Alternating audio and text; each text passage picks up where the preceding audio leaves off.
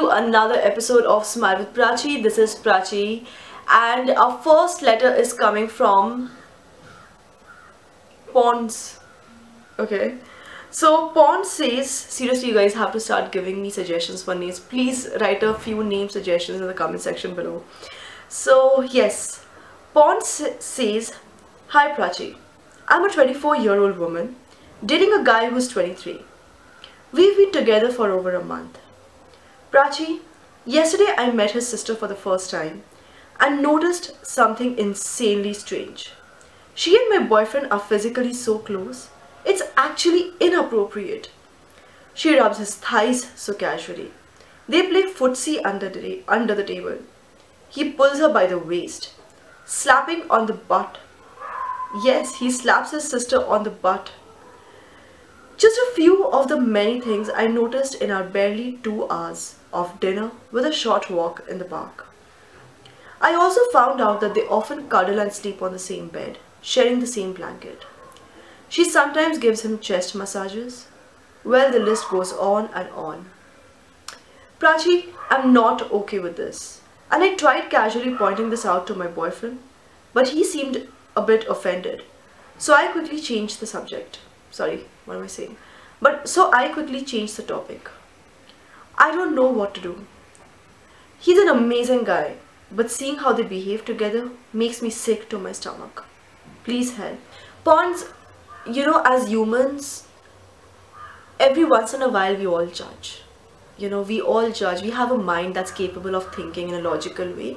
It's bound to judge others sometimes. But I would just say one thing over here, that give your boyfriend the benefit of doubt and try and see if you can actually change this thing. I'll tell you how you can try and do this, okay? First, let me tell you a little bit about this behavior and what are the probabilities. I'm just giving you examples because the only frame of reference I have is your letter. I have never met your boyfriend. I've never met the sister. I don't know exactly what's going on, but I'm just giving you examples to help you think in different ways. This will help you get started, okay? Number one, we need to understand that as kids we all behave in a certain way, and then as grown-ups we don't behave in that way. The reason why the shift in behavior happens is because of our parents, because of what we observe in the society around us, and also because when we grow up we start, thinking differently. Maybe some people, they don't change their behavior even as grown-ups because it becomes habit. Okay, so what I'm trying to say over here is that this may not be sexual at all. I'm just saying it may not be. I don't know personally, but it may not be sexual at all. You might want to consider that. And one more thing you need to understand is that maybe this is just something that is so in their behavior that they don't even realize it. For example, maybe when your boyfriend was a 6 or a 7-year-old kid, he slapped his sister's butt just playfully. As 6-7-year-old kids, we all do all kinds of weird things you don't even realize.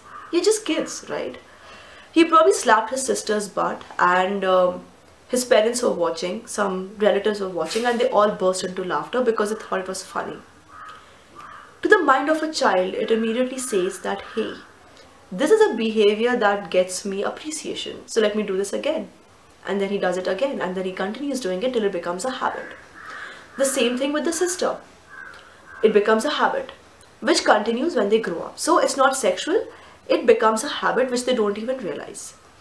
Now, obviously, this is something that is not comfortable for you, and you say that this makes you sick to your stomach. Once you have established that this is nothing sexual, once you have established that this is purely out of habit which has been created for whatever reason, try and see how you can change him, make him change his behavior without offending him. Here's a really nice psychological trick that you can use for multiple times in your life. When you want to convince somebody of something, which is a very delicate matter, you need to engage in a conversation so that it comes from them. You don't tell them that, hey, I want you to change this behavior. You make them say it. You make them think that this is coming from their mind. Okay? So sit down with your boyfriend and just say, my God, you and your sister have such an amazing relationship. I bet This makes people around you very jealous. Your boyfriend will probably just jump at it and say, yes, it does make people jealous. And then he'll probably give you some examples. You can ask him to give you examples of how it made somebody jealous. You know, how some aunt keeps saying that you should not be so touchy-feely with your sister. Just make him talk about those things. Once he starts talking about these things, that's when you ask him, but why do you think your aunt says that? Do you think it gives a weird impression to people who are really narrow-minded? You make him feel that you're on his side and you're trying to see things from the perspective of a third person. Gradually, your boyfriend will come to terms with what the third person is saying through you without realizing, and it will make him feel like it is his decision to not continue behaving this way anymore. Slightly complicated, this may take a couple of talks, but believe me, it's the most effective way of, making people realize their mistakes without offending them. The next letter is coming from Lakme.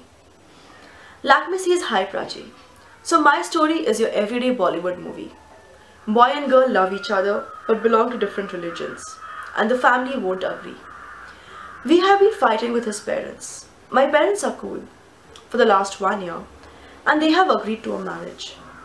While this should be a thing to celebrate, his mother has come up with a list of things she needs me to do to become worthy of their family. She wants me to give up eating non-vegetarian food and swear only to wear traditional Indian clothes. I need to come home by 8 p.m. daily, failing which I might be asked to quit my job. Also, I will not be allowed to follow my religion or celebrate my religious festivals after the wedding. My boyfriend says that he doesn't mind if I eat non-veg or wear western clothes while we are traveling and his parents are not around. He says he will try to work out the curfew time, but he cannot get me permission to celebrate my festivals at all. So I can't meet my parents on the special occasions ever. Prachi, a lot of people are telling me that her demands are not much because in the Indian society, daughter-in-laws are supposed to leave everything behind when they enter a new family. Are they correct? Am I demanding too much from life by expecting his mother to not put even a few restrictions on me? Me and my boyfriend are 29, dating since almost 2 years. Pawns, before I move to your problem, by the way guys, I'm sorry about the light in the background. It was getting very noisy outside, so I had to close the door. So, Pawns, now going to your problem, quite honestly, see, there are a lot of things that you need to think about right now. A lot of really important things that you need to discuss with your boyfriend. Before you get married, these are some things that you need to sort out, because this is a big problem. In the long run, this will be a very big problem. Trust me when I say this. So the first thing that comes to my mind after reading your letter is that obviously there are two schools of thoughts. One is where women are genuinely okay with making these adjustments. They think it's not a big deal because they grew up in an environment where they are told that, after you get married, you forget your parents. You're supposed to only, have your new family as your priority. After you get married, you're not supposed to wear western clothes. So these girls, they often grow up believing that it's fine, and they are happy to make these compromises, and they probably even end up having great lives. Okay, nothing wrong with that, because if that's what you believe and if that's what's working for you, it's really your call. Who am I to judge? But if you're a modern day feminist, something like me, you might actually find this offensive. You might find this degrading, that they would regard your religion as something of a crime. And you might ask a question that, who are you to decide what I should wear and what I should eat? It's my basic right as a human being. Right now, it's very important for you to be honest with yourself. You need to ask yourself that how you genuinely feel inside. If you're angry, be angry. If you're happy, it's okay. Don't go by what the people are saying. Okay, number one. Number two, you need to have a very serious conversation with your boyfriend, because trust me, this is not over. These few rules that have come up are not going to be the only rules. There will be more rules, there will be more restrictions, and there might even be some mean comments about your religion, about your past, about your family background. Okay? how okay are you with tolerating that? And how does your boyfriend plan to handle it in future? Quite honestly, I do feel bad for the men also in these cases. I mean, to be stuck between a wife and a mother is such a bad situation to be in for these poor men. But what to do? You are the one who's actually stuck in a bigger way. So he has to fight for you. He has to stand up for you. Because I know you guys have been in a relationship for 2 years, and obviously you have something really special going on because of which you fought for such a long time. But marriages are a lot more than just spending time with your loved one. It's about being at peace with yourself. It's about having a life which makes you feel content. It's about living with your dignity, your respect, and your individuality, which also allows you to grow as a person and be happy. And if that's missing, a marriage, in spite of all the love, cannot work out. Cannot work out. Okay? So keep this in mind and take the right decision for yourself, and all the very best. Okay? So guys, that's all that I wanted to share in today's video. Thank you so much for watching, and yes, thank you so much for writing your letters. I know I haven't been responding to a lot of letters of late. The last 1 week has been a little bit busy.